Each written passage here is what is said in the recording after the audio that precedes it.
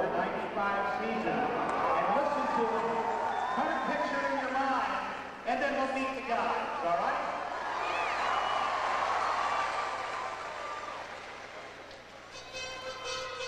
Okay, everybody, you are looking at the UCLA Championship trophy that has just been presented to UCLA Bruin head coach Jim Herrick.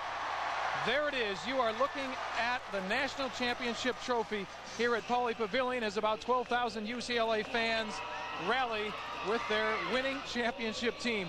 Coach Herrick will be back on stage in just a few minutes to introduce all of the players and their family members, and of course to relive some of the highlights from that winning game.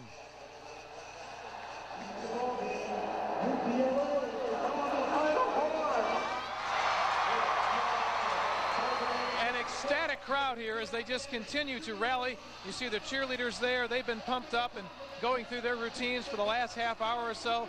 The band and all the fanfare that comes with a national championship here at UCLA. There are the players waiting to be brought up on stage. They have had one long, exhausting, exciting week, and they are national champs.